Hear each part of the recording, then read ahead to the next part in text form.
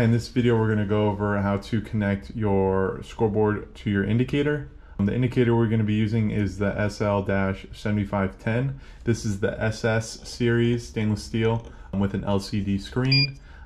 And our scoreboard here is the SL-910-X. This is the water resistant scoreboard. It does come in another size. This size here is a 6-inch scoreboard. It does come in a 13-inch size scoreboard, and it comes with a standard 110 outlet cable, and it connects via RS-232 to the back of the indicator. As you can see, the power is hardwired in, and the connection cable connects in the back here. The RS-232 connects in the back of the indicator. So once you have that all connected and situated, we can go over how to connect it and make it work together. This one does come with mounting brackets for the back.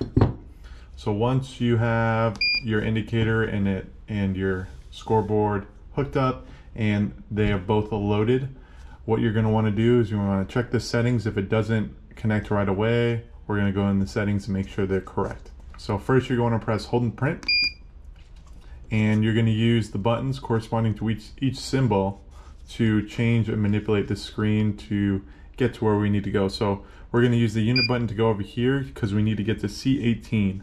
So we're going to use the Terran 0 to change that number to 1, go back with count, and change this number to C18. Once you have C18 on the screen, you're going to press print, and you want to change the setting to 1. So you can use the Terran 0 button to change it to 1, and then press print. C19 we need to change as well, so we're going to press print, and we're going to make sure this is set to 3. Once we have that set to 3, we're going to press print, and once you have both those settings changed, you're going to want to press ACCUM to save and exit. So this is going to take you back into weigh mode, and as you can see instantly, it does work. So right now it's set to 0, but if I add weight,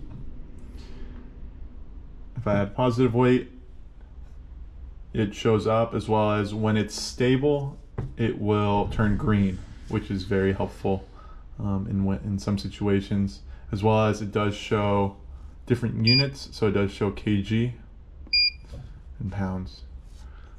And again, like I said, this is one of 2 in our weather resistant scoreboard line. The other one, this is the 6-inch one, and it does come in a 13-inch size. Again, water resistant with a 50-foot cable.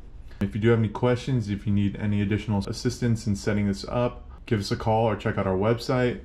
And on our website, we do have additional information as well. Thank you very much.